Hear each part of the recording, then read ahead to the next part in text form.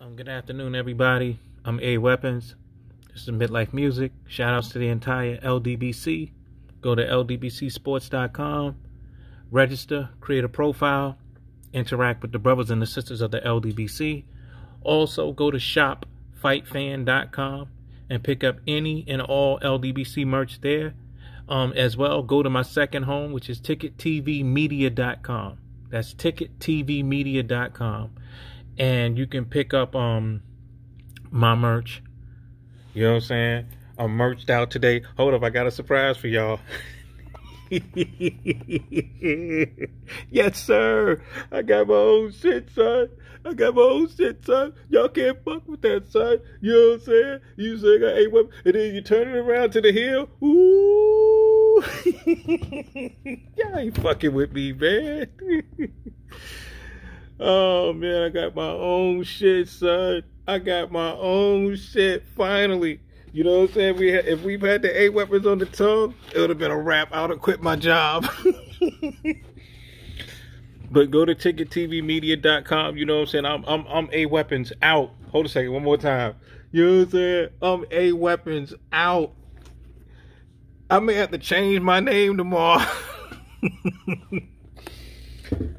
But go to ticketvmedia.com, get the A Weapons merch, get A Weapons songs, That Song Gang, and It Doesn't Matter. Those are still available. Pick them up. It's $1.50 in the store.